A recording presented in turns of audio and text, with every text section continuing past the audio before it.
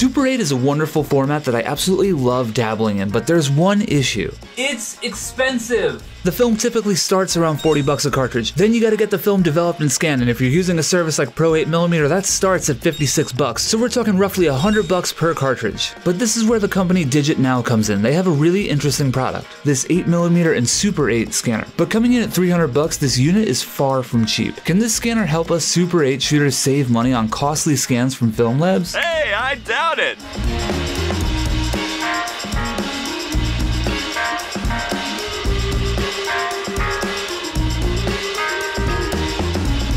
Right away, I want to make it very clear that Digit Now did send me this unit to review, but I'm not required to say anything or worship their company. They didn't watch this video before releasing it or anything of that nature. In my humble and absolutely unquestionably correct opinion, the most important aspect to scanning Super 8 film is the output. I don't care if you're using $1 million scanner or a toaster, what does the final product look like? Well, unfortunately, this question is a little bit more complicated than it sounds when we're talking about Digit Now's scanner. It really depends on whether you're scanning color negative or color positive film. Here's some quick context. When processed, color negative film gives you a negative, which you can use for digital scanning or printing, but it's not immediately ready to be viewed without some sort of editing. Reversal film, on the other hand, gives you a positive image which is ready for viewing, so for example, you can project it onto a screen or a wall. If you're scanning color negative film with the Digit Now, the video quality is... oh gosh, how do I say this nicely? The color negative scans look...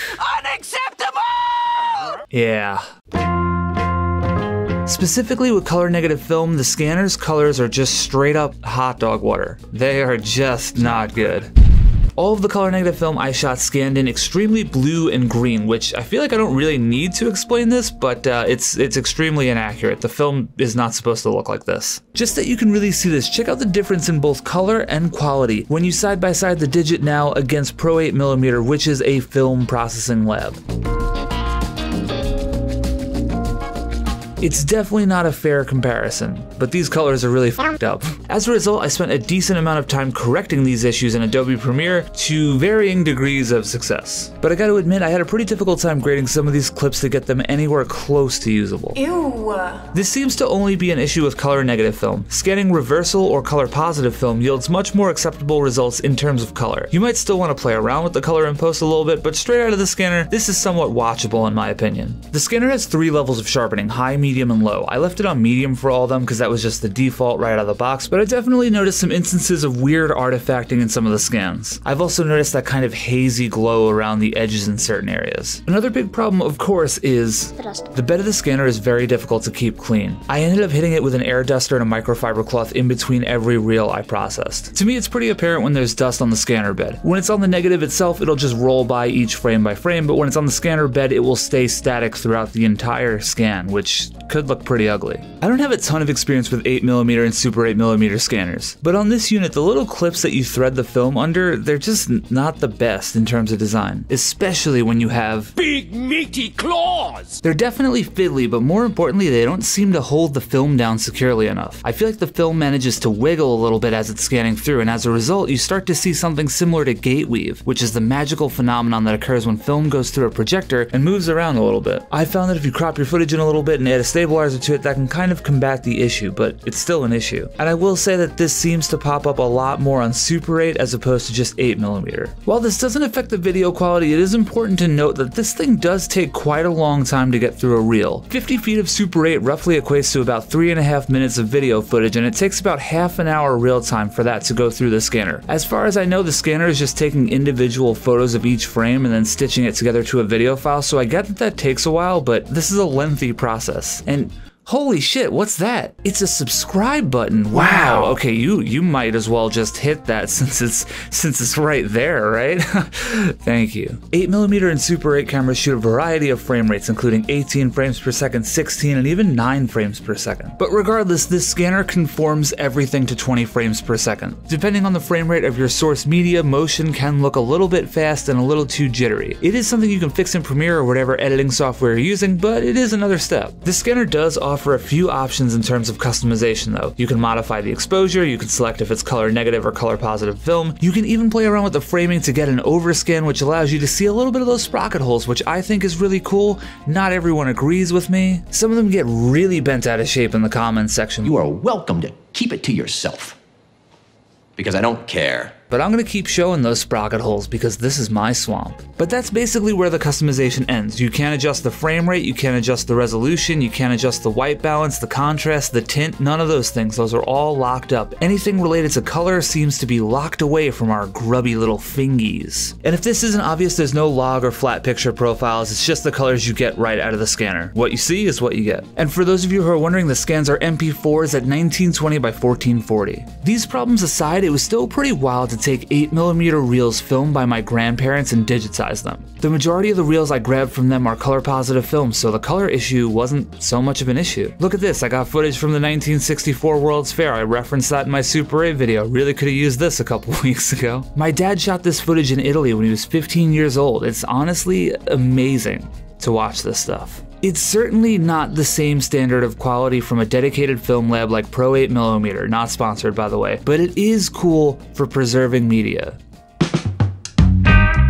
In order to discuss the ergonomics and ease of use, I think I need to explain my first time using this thing. It took me quite a while to get this scanner going, and that is largely because of the aforementioned clips that are just kind of annoying. But I managed to figure that one out. And honestly, once you know where those little clips are, it's not that bad to line the film up, but I need to note that the diagram on my unit does not match the actual location of those clips, which is extremely helpful. But make sure you take the time to do this right, otherwise your film can get all jammed up in there and potentially get damaged. After that ordeal, I ran into my second fun little speed bump. My Super 8 film, developed and processed by Pro 8mm, had a really long leader on it. We're talking like the length of that really long dog from One Piece.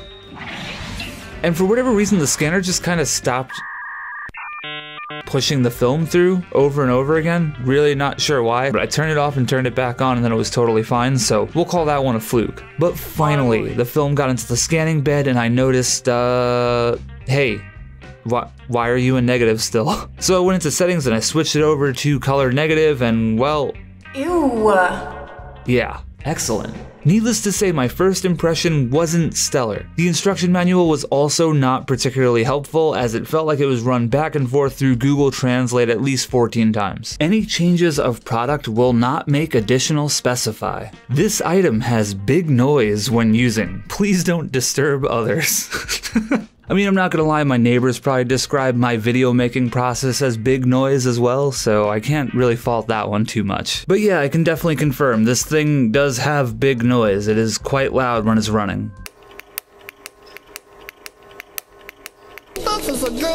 One weird thing I noticed is that the scanner doesn't really let you do anything if there's not an SD card plugged in. And it's only compatible with SD cards up to 32 gigs. Anything bigger than that won't work with this scanner. In terms of build quality, this thing feels relatively cheap. The plastic doesn't feel very sturdy, and I don't think this would survive a drop test, to be honest. The buttons feel very cheap, but they do work. I didn't break them yet. The biggest issue I had with this scanner are these little adapter pieces. These adapters slot into the reels to make them fit on the unit. Within a few weeks of testing this out, they already got worn out. As a result, I need to leave my unit on an angle, otherwise the reels kinda just slip right off.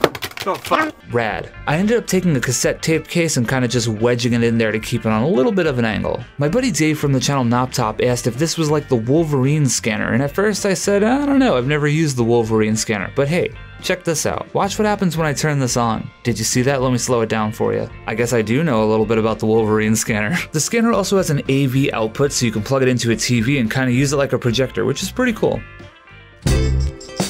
So who is this for? I don't think this scanner is going to change your life if you're a Super 8 filmmaker trying to save a few bucks. I just don't think the quality is nearly high enough for a short film project, and the flexibility just isn't there to really get you what you want. It's at a weird price point. 300 bucks doesn't exactly scream casual hobbyist to me. That is a commitment for sure, and at that price I would definitely expect slightly higher quality than this. But I also manage my expectations. The world of Super 8 in general isn't very cheap, and any scanner that's a step up from this one is gonna get exponentially more expensive. I do think if you have a box of old Super 8 or 8mm reels decomposing in your basement, this could be a solid choice. It's not the highest quality in history, but let's face it, many of these home movies aren't exactly Christopher Nolan films either. No offense, Grandpa. For someone who is casual about this and just wants to preserve family memories, this can be a great option, and it's way cheaper than going through a lab. Just understand that there might be some extra steps in post that may come with using this scanner. If you have a box of 20 old old reels of color positive film, sending them out to Pro 8mm would cost you upwards of $1,100. And that's if you use the most basic package. So if that sounds like you, this scanner can save you a ton of money. Plus it'll give you a fun little weekend project. You gotta pick your poison, and I think it's very situational. You could rely on a lab and pay a ton of money. You could spend way more money to get a higher quality scanner for home, or you could work within the limitations the Digit now presents. I can't answer that question for you, but I hope I at least gave you some information to help you with that decision. I have a bunch of other Super 8 videos, check them out after this one. Best of luck, that's all I got for you this time. Bye. Like and subscribe. Sweet Lou Photography. Dumb man.